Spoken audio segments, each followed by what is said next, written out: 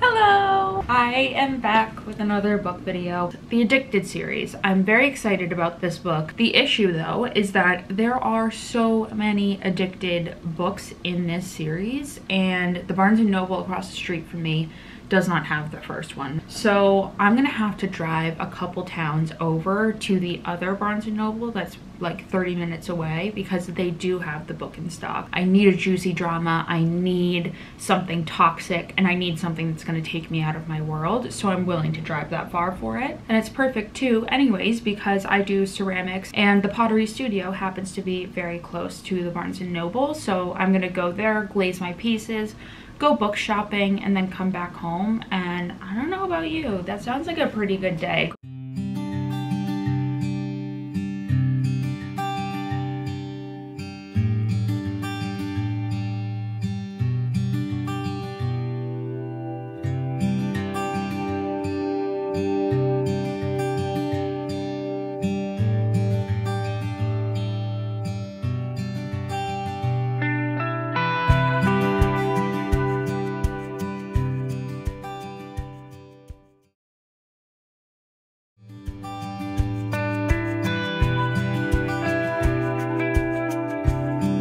Okay, I'm only 119 pages in, so I still have a good chunk to go, but I'm starting to get it. I was so skeptical about this book, and it is insane how an alcoholic and a sex addict could be so understandable and relatable.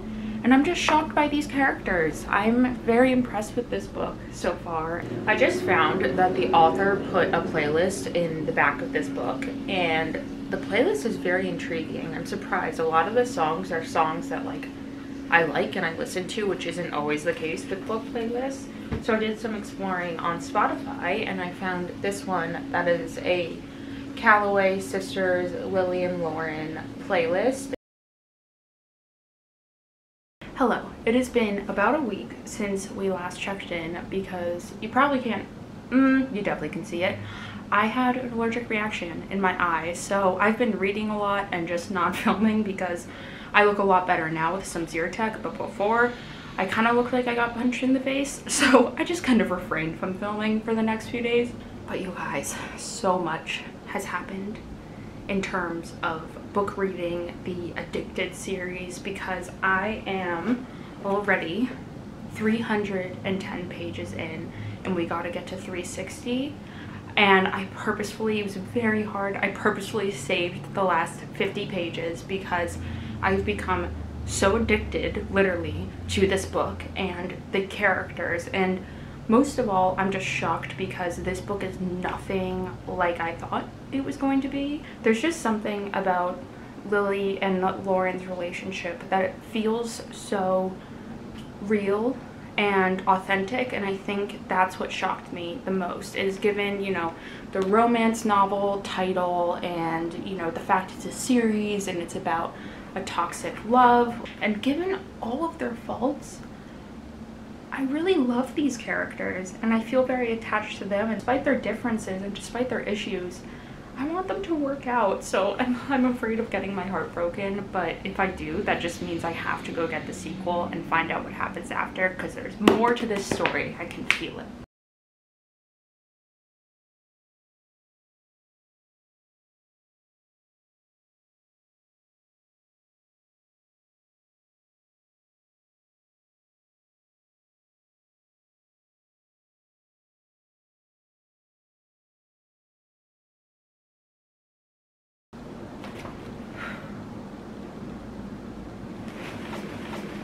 I have so much to say about the first book of the Addicted series, but oh my god, there's no conflict really, you think, in the beginning. There's just this like undercurrent of weirdness, and then the end of this book, I don't know if you saw my facial reactions, but my jaw dropped so many times, and most of all, the plot twist made sense. It wasn't something that distracted from the story, and I feel like a lot kind of got resolved in this book, but the whole story is just starting and you can tell that. So I am in dire need of going to Barnes & Noble so that I can start the second book in less than an hour, because the Addicted series It's a very smart name for it because I am becoming addicted.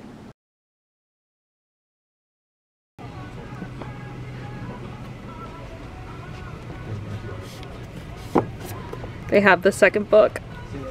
Yep. Oh, I might need to get all of these. Uh-oh. I might need to get all of these. I just want to show how happy I am that they have this book. Well, and that book. This is the second book that I thought they didn't have. Oh, okay. That I was going to get on the Kindle, and now I got all of them.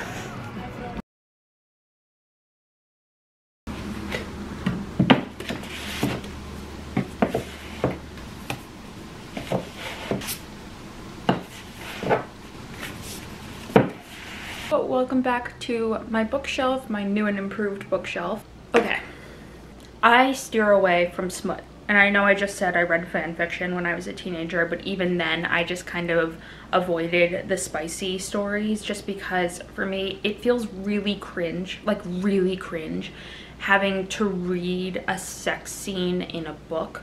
For some reason it just makes me feel icky, so every time there is one in a book, no matter what, I just skip over it because I also find you don't really miss anything in those scenes, and I feel like they're just filler scenes for some authors. So when I picked up this book is about a sex addict and an alcoholic. So in my head I'm thinking, okay, this is going to be a lot of smut, but people say it's really good and it's a whole series, so I feel like there has to be more than just smut because you can't build this isn't even the whole series and I have 5 books here. You can't build all of that off of smut. There has to be some sort of plot line. So I really went into this book blind. I really did not think I was going to like this book, but oh my god, I really liked it. Okay, I need to stop talking about this book so that I can continue on in the second book, which is called Ricochet, I believe. Okay, it is reading time. It is time for Ricochet. I started it last night because I was too impatient to wait to film this, and I am just starting January. I just kind of got the first like 50 pages out of the way, and I should be able to finish this in 1 or 2 days and then move on to Addicted for now.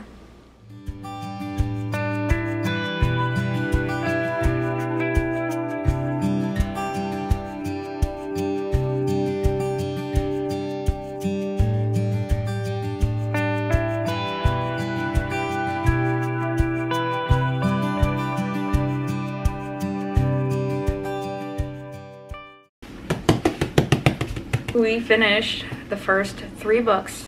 So I gave you my thoughts on Addicted to You. This is the book that got me hooked, so obviously I love this book. Ricochet was very surprising in the sense that it only took place over 3 months, but so much happened, and in a way I think this was the most important book in the series, even though Lo wasn't really a part of it. And it's because you really get to know all the other characters. You get to know all the other sisters on a better level. You get to know Lily better. You get to know everyone a little bit better. So even though this is a short novel, it has a lot of major plot points that start here. And then I just finished the 3rd book, Addicted for Now, which was the longest. I believe this was 508 pages. And I'm saying that because I do believe this book could have been shorter. The first 2 books I just mentioned were 5-star reads for me. 5 stars all around, absolutely loved them. This one I had to rate 4 stars even though I did love the ending. The first half of the book really lost me. Some of the stuff was becoming redundant, and I feel like I really got a sense of Lily and Lo's addictions in Ricochet. And now that they were back together, I get that they kind of needed to do a lot of like figuring stuff out, but there was a lot of figuring it out before they kind of figured it out, and at some point I did get a little bit bored. But then when they do the trip and they go to Mexico, and there's a lot more scenes with the Calloway sisters, Connor, Reich, I got a lot more into it. And then the whole plot point of this book kind of develops a lot towards the end. So thank God I kept reading, because the second half of this book I absolutely loved. It was a lot more fast-paced, and it was a lot less focused on the addictions and rather the repercussions of their addictions, which I found more interesting. And most of all, the end of this book had me wanting to read more about not only just Lily, but also Daisy and Rose so much. And I feel like we learned so much about Reich, we learned so much about Connor, and we learned so much about Lo too. And that's why I did, in the end, really enjoy this book, because of the second half. The first half really lost me, and I'm not mentioning it. Actually, I have to mention it. There is actually one huge reason why I almost put this book down. It was the pedophilia. It was uncomfortable, to say the least, especially because I know moving forward in the series, the young girl and the older man become a couple. So watching their relationship develop when she's 16 years old was a little bit uncomfy, to say the least. And thank God Lily and Lo had a conscience, and thank God there were other characters in the story who also were like, WTF is going on? This girl's a child. How can this be happening? But when I was reading it, I was just like, this is not good. But the point that got me to keep reading is that there is a scene in here where, I'm not going to say who, one of the characters confronts this character and is like, bro, I see you are sexually attracted to and hitting on a 16-year-old girl. You kind of got to figure your shit out a little bit. And if that had not happened, I wouldn't have kept reading it. But this does not mean my addicted journey has ended. It has not ended at all. For the first 3 books, I did not at all, reading the back cover of Addicted to You, never did I think that this would be the series that got me to fall in love with booked characters again.